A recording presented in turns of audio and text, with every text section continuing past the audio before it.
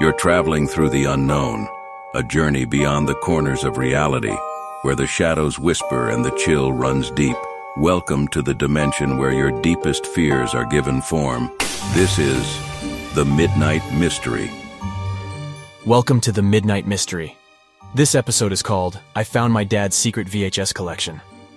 In each episode, we delve into the shadowed corners of our existence, bringing you tales of the eerie, the uncanny, and the downright terrifying. From the realms of the supernatural to the depths of the human psyche, no stone is left unturned, no dark secret left hidden. As the clock once again draws near midnight, prepare to embark on another adventure into the uncanny, the eerie, the horrifying, the midnight mystery. My name is Robert, a coder by day, a loner by nature. A Boston cityscape brimming with technological marvels and unending deadlines used to be my world, until my father's death. The funeral was as gloomy as you'd imagine, the rainy skies of Boston weeping in sync with the gathered mourners. I stood amidst the black-clad crowd, the raw reality of my father's absence hitting me harder than the cold wind. I listened to the eulogies, snippets of a life I realized I knew little about. As an only child of divorced parents, I grew up with my mother in the city, while my father chose the seclusion of countryside living. The lawyer, a graying man with soft eyes, handed me an envelope after the service. "Your father's will," he explained, his voice a comforting low hum amid the chaos of condolences and shared memories. "Robert," he read aloud from the legal document, "my only son, I bestow upon you the old family house in the country. Its solitude has been my companion for years. I hope it brings you solace." Solace, a strange choice of words.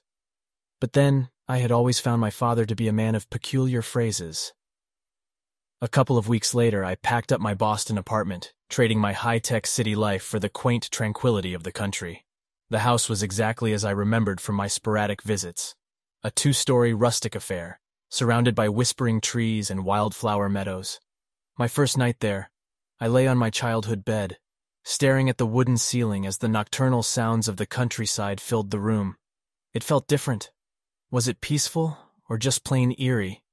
I couldn't decide. The next morning, I started sorting through my father's possessions. The task was more emotionally daunting than physically exhausting. Every trinket, every picture was a reminder of the man I hadn't truly known. Dinner was a silent affair, a simple meal I prepared from the limited groceries I had managed to pick up on my way. As I washed the dishes, I gazed out the window, the wilderness reflecting back. Was this what my father wanted for me? A life far removed from my own, shrouded in peaceful seclusion? I was about to find out. It was on my 3rd day in the house when I discovered the box. While dusting the attic, a mildew-scented wooden crate caught my attention. It was stuffed in a corner, layers of dust and cobwebs veiling its contents. Pulling it out, I blew off the dust, the cloud sending me into a sneezing fit. "Okay," I muttered, wiping my nose. "What have you got in here, Dad?" I pried open the crate to find it full of VHS tapes, all meticulously labeled with dates and years. Dates that traced back to my childhood. A sense of curiosity, mixed with a dash of nostalgia, washed over me. I hadn't seen a VHS tape in years. Descending from the attic, tapes in tow, I called a local antique store to find a VHS player. "You're in luck," the store owner chuckled on the phone. "Just got one yesterday. It's old, but should do the trick." By evening, I had set up the VHS player on the floor of the living room. I decided to start with a tape labeled Robert, 5th birthday. As the tape whirred to life, the grainy footage of my 5th birthday party filled the screen. A younger version of me ran around, blissfully unaware of the camera's gaze. My eyes stung, a longing for simpler times filling me. I moved on to the next tape. Summer Picnic, 98. My mother was there, her laughter filling the room, a sound I hadn't heard in years. It warmed my heart and broke it all at once. Dad had recorded it all, moments I had long forgotten. I spent hours going through the tapes, each one a chapter from my past. "Thanks, Dad," I found myself whispering into the empty room. I didn't realize how much I needed this. As the night deepened, the nostalgia turned bittersweet. My childhood, my memories were all packed into these tapes. Yet, they all ended in the same unnerving way. with a night's view of my room, me asleep in my bed. A chill ran down my spine as I noted a recurring element. A pair of glowing eyes watching from outside my window. With a shaky breath, I ejected the tape, my mind a whirl of confusion and fear. What on earth? I muttered to the uncaring walls. The tapes, once a comforting connection to my past, had suddenly turned into a spine-chilling mystery. One that I knew I had to unravel. As I started to play the third tape, Robert, first day at school, a sense of dread settled in my gut. There I was on the screen, a scrawny kid in oversized glasses, my backpack almost bigger than me. The tape progressed through the day, filled with scenes of timid smiles, gentle encouragements, and my eventual excitement as I navigated the new environment. And as the tape neared its end, the familiar scene of my bedroom at night surfaced. And there they were, those unnerving glowing eyes outside the window. Holy, I muttered, a shiver running down my spine. There was no logical explanation. I had no recollection of these nighttime recordings, let alone the glowing eyes. Every tape ended the same way. Me, asleep in my childhood bed, and the glowing eyes outside the window. My mind raced to make sense of it. Was it a trick of the light, a sick prank, or something more sinister? I couldn't shake off the discomfort. I paced around the room, every creak of the floorboards amplifying my anxiety. I dialed Lisa, my childhood friend and a now local cop. She picked up on the third ring. "Lisa, it's Robert," I said, my voice shaky. "Robert, it's late. Is everything okay?" She sounded alert, the weariness of the late hour forgotten. "No, I don't know. I found some old tapes," I said, struggling to explain. "They're of me, from my childhood, but they all end with this strange footage of me sleeping. And there are these glowing eyes at the window." Silence. "Lisa?" "Robert, you're probably tired and stressed," she finally said, her tone soft yet firm. "Moving, the funeral, it's a lot. It could be anything. Glare on the lens, a reflection. I know how it sounds, but I can't shake off this feeling. Can you come over and take a look?" I pleaded. There was a moment of hesitation. "All right, Robert. Tomorrow morning. Get some rest now."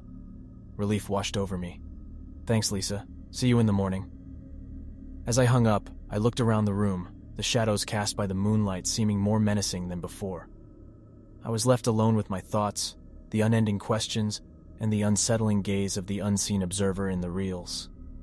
Day turned into night, night into day, and I lost myself in the grainy world of the tapes. The silence of the house was only broken by the whirring of the VHS player and the muffled echoes from the past. The glowing eyes became my fixation, my torment. Each tape held the same pattern.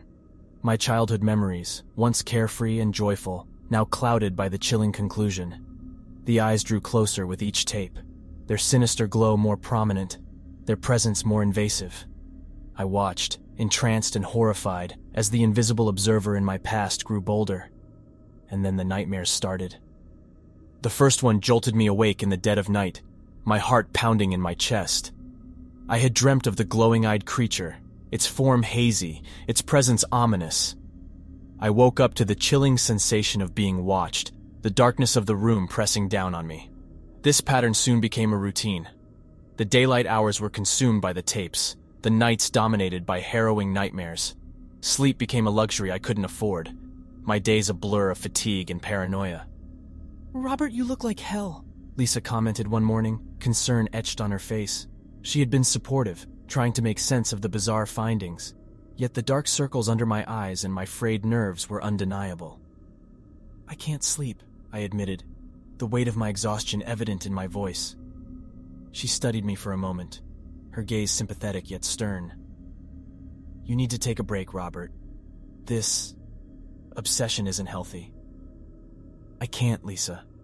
I need to know what this is," I argued, the tapes scattered around the room, a testament to my obsession. "You also need to rest, to live," she shot back. "This is affecting your work, your health." She was right. Emails from work had started piling up, my performance suffering due to my lack of focus. My appetite had dwindled, my reflection in the mirror a ghost of my former self. "But the eyes, Lisa, they're real, I can feel it," I whispered, the hope in my voice fading. Lisa sighed, her gaze softening. And we will figure it out, Robert. But for now, you need sleep. Real peaceful sleep. Take a break, even if it's for a day. She left, her worry hanging heavy in the room. I looked around, my father's old house now a fortress for my obsession. I knew I was spiraling, my hold on reality growing tenuous. As night fell, I stared at the VHS player, the box of tapes next to it. For the first time in days, I left them untouched. I went to bed, the eerie silence of the house a haunting lullaby. But sleep, when it came, offered no respite. The creature from the tapes found its way into my dreams, its glowing eyes now a living nightmare. The lines between the real and reality blurred, my life spiraling into a chilling echo of the tapes. I started seeing it everywhere, in the shadows that stretched across the hallways, the fleeting movements caught in the corner of my eye, the distorted reflections in the mirror. The creature from the tapes, with its haunting glowing eyes, had breached the boundaries of the TV screen and infiltrated my reality. I would wake up in the middle of the night, my body covered in cold sweat. The image of the glowing eyes burned into my vision. Each creak of the house, every rustle of the wind would make me jump, my heart pounding. Paranoia wrapped itself around me, a shroud I couldn't shake off. Am I losing my mind? I asked my reflection one morning, my face pale and drawn. The man staring back at me was a stranger, his eyes haunted, his countenance haggard. In desperation, I turned to the one thing I hadn't explored yet, my family history. The local library, with its collection of town records and newspapers, seemed like a good place to start. Can I help you with something? The librarian, a kindly elderly woman named Mrs. Keller, peered at me over her glasses. I'm looking for information on my family. The local history, perhaps? I said, trying to keep my voice steady. Mrs. Keller nodded, her gaze softening. Your father was a good man, Robert. A bit of a recluse, but good. Let me see what I can find. Days turned into nights as I pored over old documents, census records, and yellowed newspaper clippings. And then, like a chilling wind that cuts through the silence, I found it. A headline from an old local newspaper, dated back to the late 19th century, read, "Local cult disbanded. Leaders arrested." The article mentioned my great-great-grandfather's name, identifying him as one of the cult leaders. The cult, it appeared, worshipped a deity they referred to as the Watcher, an entity described as having glowing eyes. As I read on, my hands shaking, I discovered eerie rituals, strange practices, and a belief that the Watcher kept an eye on the worthy, especially children, guiding them to their destiny. Could this be the connection to the tapes? Was this creature, the Watcher, the unseen observer in my childhood? With a sinking heart, I gathered the clippings, a sense of dread wrapping itself around me. Had I stumbled upon my family's dark secret, or was I a victim of my fractured mind? Robert? Mrs. Keller's voice cut through my thoughts. Are you okay? You look troubled. I looked up, my face mirroring the fear coursing through me. I found something, Mrs. Keller. Something disturbing. My family, they were part of a cult. They worshipped a creature with glowing eyes. Mrs. Keller's face paled, her eyes widening. Oh dear. My past, it seemed, was darker than I had ever imagined. The line between reality and hallucination blurred further as I spiraled deeper into the mystery of my ancestry and the haunting, glowing-eyed creature.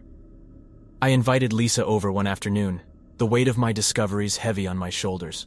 As we sat in the dimly lit living room, the stacks of VHS tapes a silent testament to my obsession, I shared everything.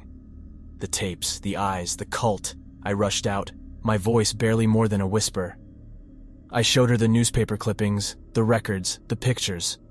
Lisa listened in silence, her eyes scanning the documents, her expression unreadable. She had been my anchor through all of this, her rationality a counterbalance to my spiraling thoughts. But this revelation, this linkage to a long-forgotten local cult, was too much even for her to digest quickly. Robert, she started, her voice low. This is a lot. I mean, an ancestral cult? The creature from your tapes as their deity? I know it sounds insane, Lisa, I replied, desperation seeping into my voice. But look at it, the connections, the glowing eyes. It can't be a coincidence. Lisa was silent for a moment, her gaze distant. Then slowly she said, "Okay, let's say it's true. What does it mean? Why are you seeing this watcher now?" I don't know," I admitted, the helplessness settling in.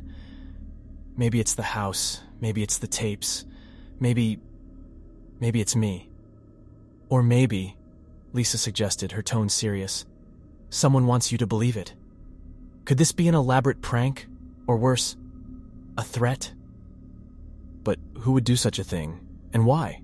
I asked, the reality of her suggestion chilling me to the bone. "That's what we need to find out," she said, determination lighting up her eyes. And just like that, Lisa became my partner in this harrowing journey. She promised to dig deeper, to pull strings at the police station, to find answers. She urged me to take a break from the tapes, to try and regain some semblance of normalcy. "But what about the creature, Lisa?" I asked, my voice barely audible. "What if I continue seeing it?"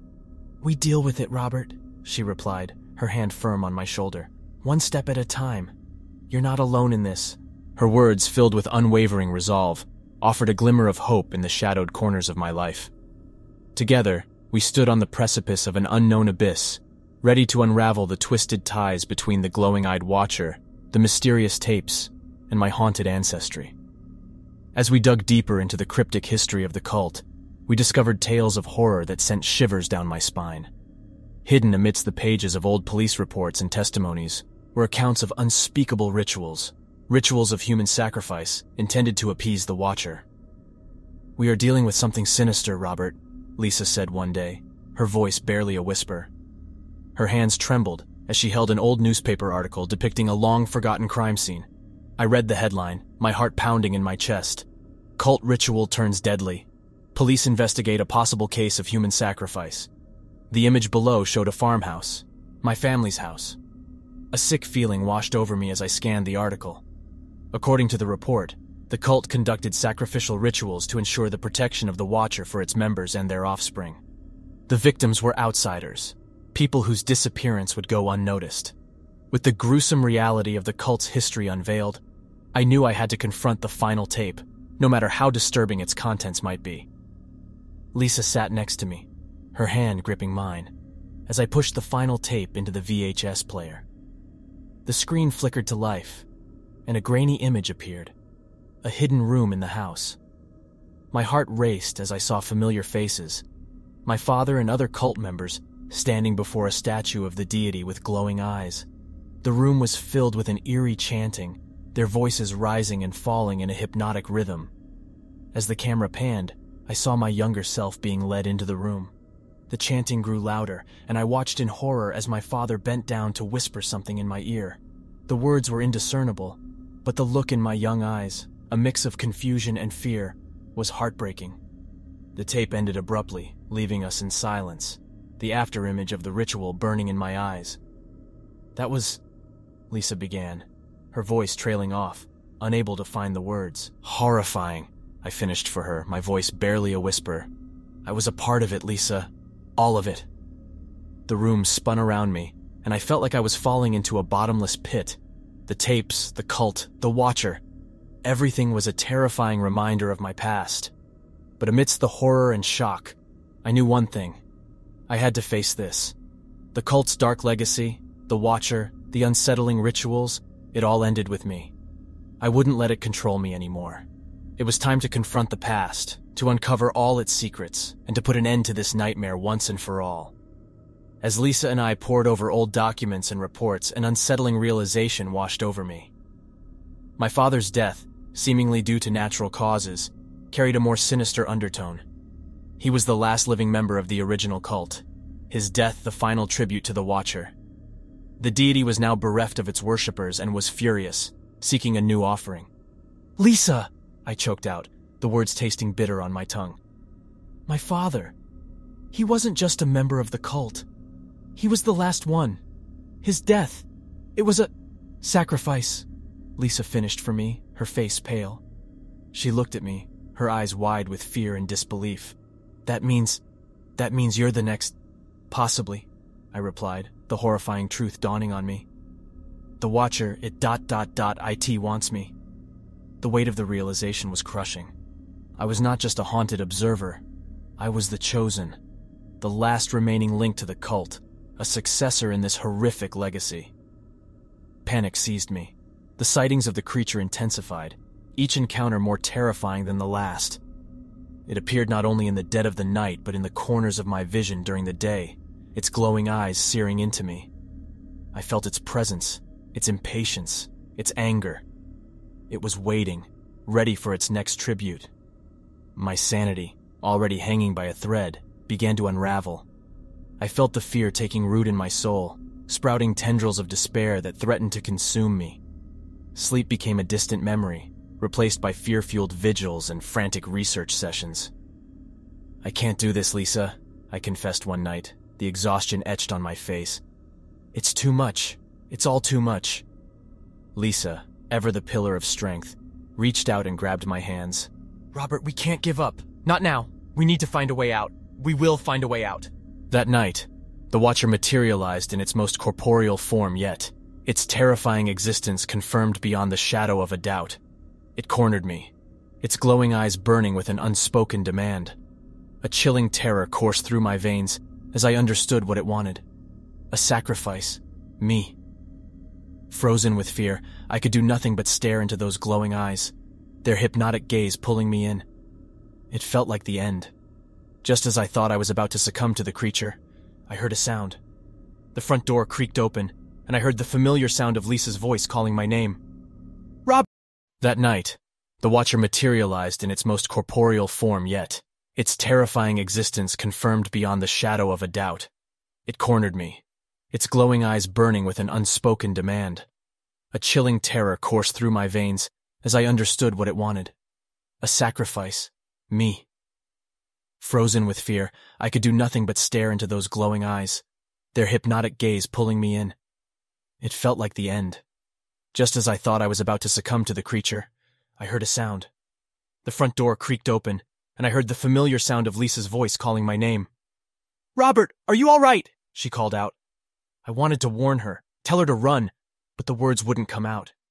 As she entered the room, her eyes widened at the sight of the creature. In the blink of an eye, the Watcher lunged at her, its form shifting from a menacing shadow to a solid entity. Lisa screamed, the sound piercing the silence of the room. But it was too late. The creature was upon her. I watched in horror as Lisa fell to the ground, fatally injured. I screamed her name, rushing over to her as the creature retreated. It seemed satisfied, its demand for a sacrifice fulfilled.